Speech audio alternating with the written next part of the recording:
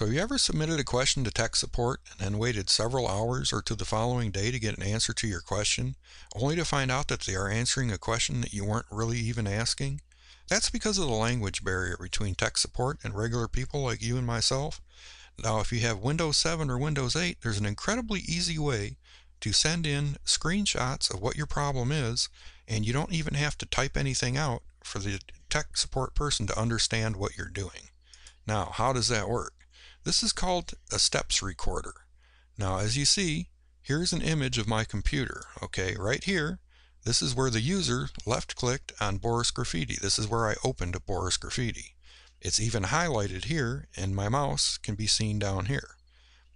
My next click of the mouse was the user left-clicked on the project setting window. Here is that highlighted. Here is my mouse. Okay, without getting into too much further detail, this is all the steps. This is just kind of a mock setup that I did real quick. Now, what a tech guy really loves is all this information here. He can come down here and see all the steps you did to recreate the problem that you ran into. Basically, you're making a recording right up until the point you run into your problem. Then this is going to put this into a nice zipped folder. You're going to mail this to tech support. They're going to open it, and you're probably going to get a very accurate answer to your question, or at least where everybody's going to be on the same page. There will be no back and forth emails to that degree. Now, how does this work exactly? Like I said, you have to have Windows 7 or 8. Come up to your search bar. I'm going to type in steps. On a Windows 7 machine, you would have to type into the search bar in your start menu in the lower left-hand corner. Okay, this is how the steps recorder icon appears in Windows 8. Now, if you have Windows 7, it's called record steps to reproduce a problem, which is actually a more accurate name for the program, but it's the exact same program on both Windows 7 and Windows 8. There's no difference. Okay, so you open your steps recorder. Now, what you can do with the steps recorder is you come to your settings.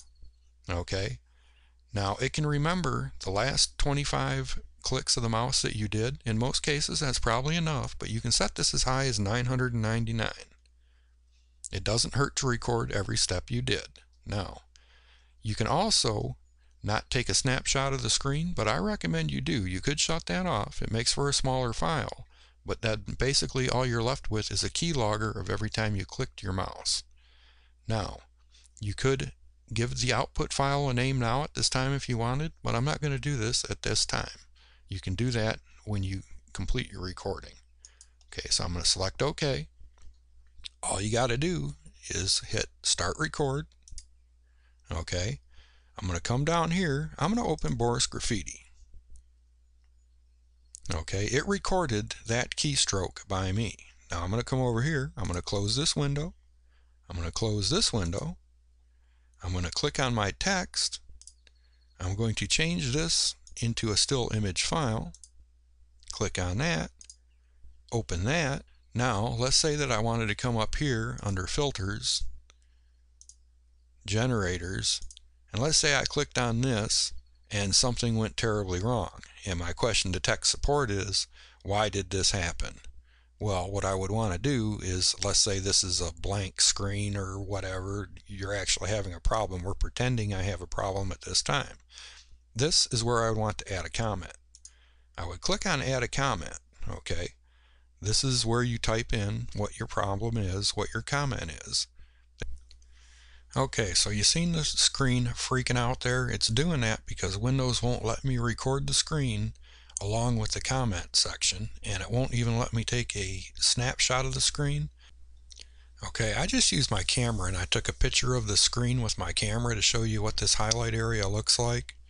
Okay, I'm just going to put this in the bottom corner and make it look like this is what you are going to see. So basically what happens is when you hit that comment, okay, you end up getting a crosshair that looks similar to this. This is Snagit. It's a little different, but basically what you're going to do is you're going to highlight the area of the screen that you want the person reviewing this information to see. Okay, and once you do that, there will also be a window down here. that you can type your comment into. Okay, you would type, say, this screen is blank and I don't understand what's going on. Can you please help me? Blah, blah, blah, whatever. And then you select OK in this box, and it adds that comment to your screenshot of this area highlighted. Okay, I wish I could have shown you that on a recording. There was no way I could do that. So I'm very sorry for that, but let's move on. Okay, I'm simply going to stop my recording at this point. Okay, now you could actually email it directly from here. I don't have an email program associated with this, so I couldn't do that. But if you had an email program associated with it, you could email it directly from there. Okay, now I'm going to make this full screen real quick. Okay, see how it's kind of small right now?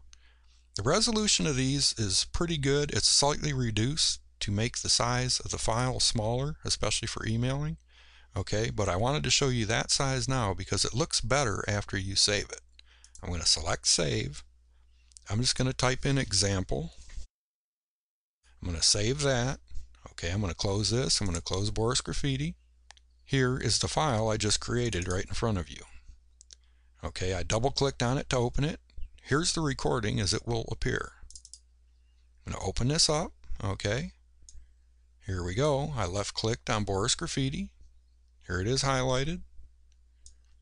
And we're going to scroll on down, way down. You know, all these individual, every time I clicked, this was recorded. Okay, we're going to come down. Here's the problem. Here's your user comment. Why is this happening? This area is highlighted.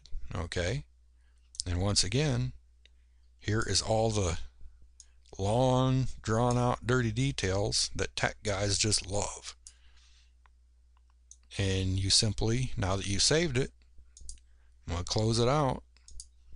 All I got to do is create an email, give them a brief explanation of my situation, attach this file to it, and you're all set. Your responses should be pretty darn accurate because he's going to see exactly what you did and what your problem is. So I hope that helps you out. I want you to know that this feature can be used on anything, okay? If you're having technical problems with a different program altogether, if you just want to record some screenshots and send them to your friend with your keystrokes with some instructions to help them understand something, you can do that as well. And this file is not terribly large. See, it's only 708 kilobytes, which means that even if it was 30 or 40 times larger than that, you could still send it by standard email. So I hope this helps you out. Thank you very much for watching. Take care.